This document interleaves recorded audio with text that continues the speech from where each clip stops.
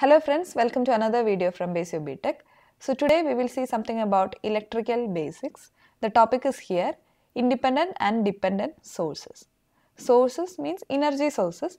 Energy sources, as you all know, we have voltage source and current source which will run an electrical circuit, right? And these voltage and current sources have some classification like independent and dependent sources. We will see to the chart now. Here is the chart.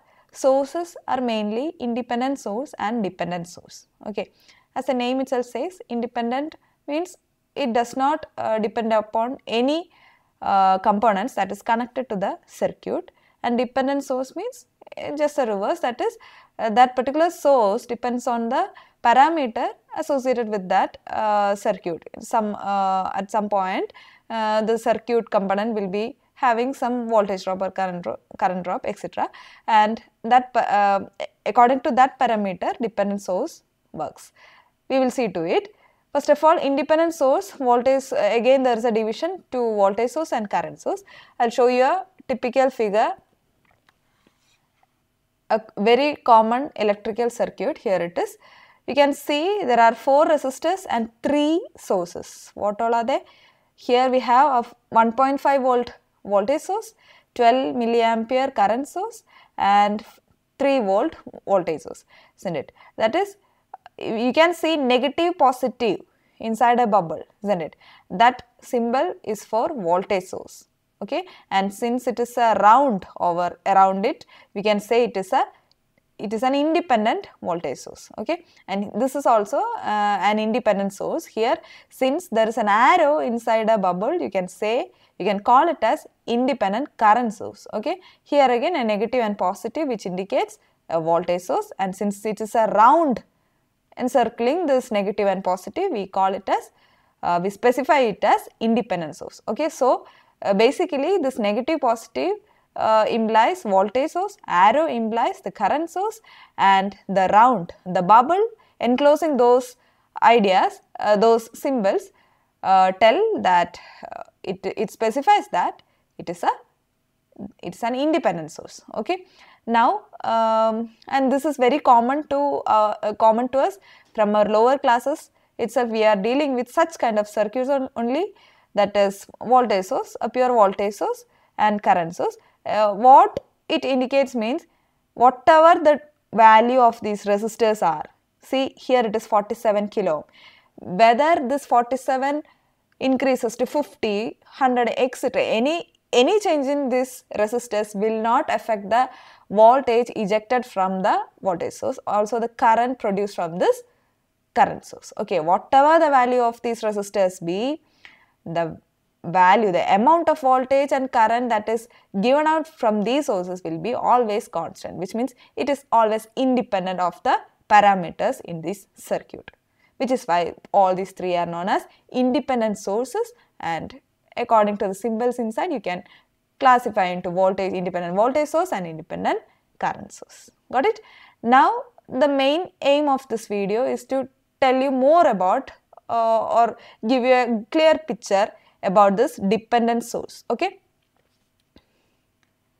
Dependent source means, again there is a classification like voltage source and current source, and for voltage source again you have voltage dependent and current dependent, that is we call it as VDVS, voltage dependent voltage source, voltage dependent voltage source, and CDVS, that is current dependent voltage source.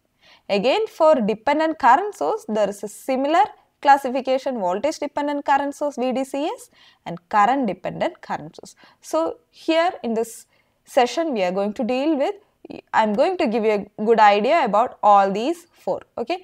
Next page contains all the 4 examples. I will tell you now. See, first of all, just focus on this diagram.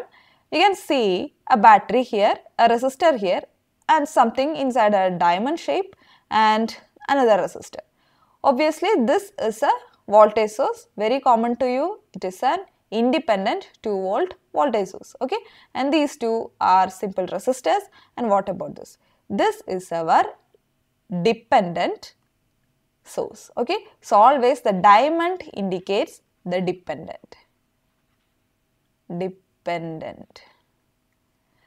Okay, dependent source is always represented by a diamond shape, and inside the diamond shape you can see negative and positive. What did I say earlier? Negative, positive is for voltage sources, is it? So if a negative and positive is enclosed in a diamond shape, then it is a dependent voltage source. Okay, so this is dependent voltage source.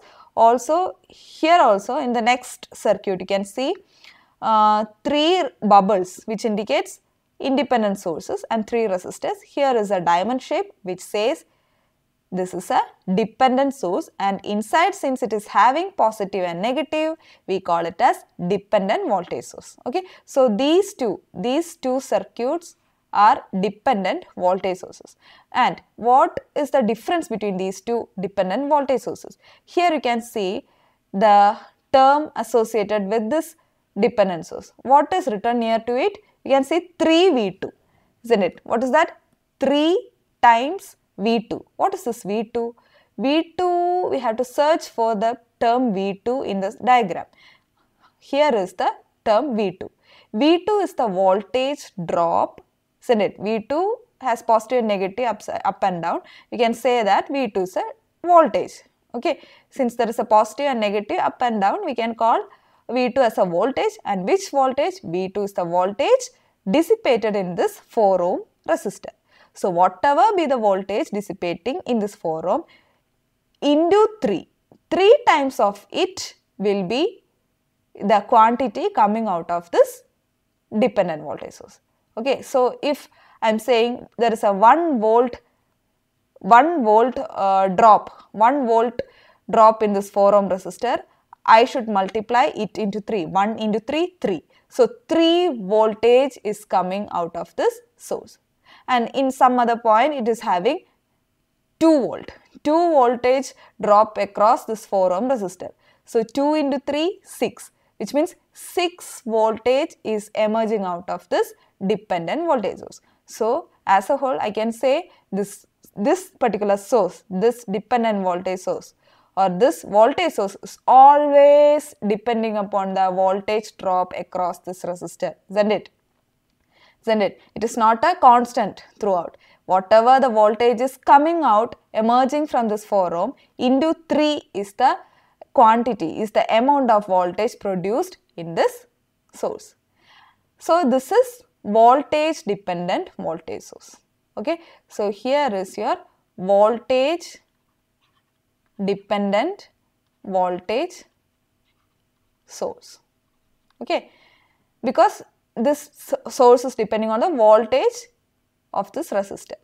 And what about here? You can see the term near to this dependent source is Ix. What is that Ix?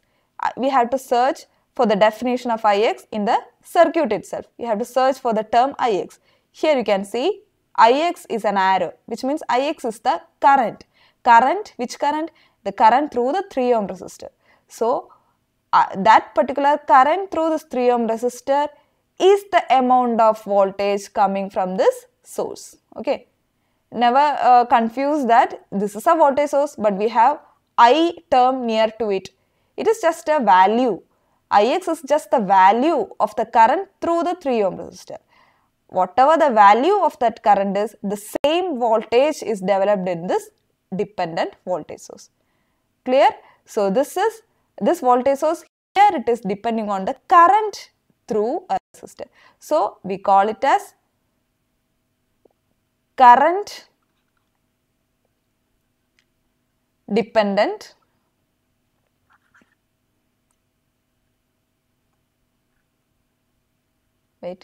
current dependent voltage source. Okay, so this is current dependent voltage source. Okay, now coming on to the third figure, again there are 2 bubbles which indicates the independent source and 3 resistors. Here comes again a diamond shape for you, isn't it? So again this diamond shape is the dependent source since there is an arrow inside it, I can call it as dependent current source. Okay, for the fourth diagram also you can see a bubble which represents the independent voltage source and two resistors and a diamond which says it is a dependent source. Since there is an arrow inside it, I can call it as dependent current source. Okay. Now the thing which differs both the circuit will be the term written near to this source. That is, here you can see 2Ix. So search for Ix in the diagram. Ix is over here. Ix is an arrow which says it is a current. Ix is the current passing through 1 kilo ohm. So double the current that passed through 1 kilo ohm is the amount of current that is produced in this source. So this is a current source, so it will be producing current only. And what amount of current will be emerged out from this source?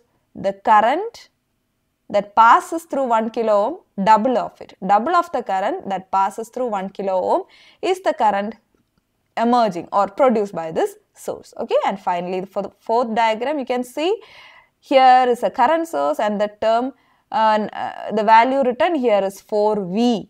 And what is V? So for that definition we have to search for V in the circuit, and you can find V over here which says that V is the voltage drop across this 3 ohm resistor.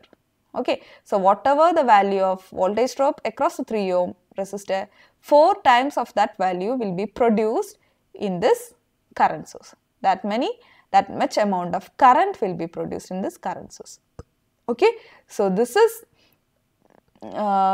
thing is current dependent current source, and here you have voltage dependent current source.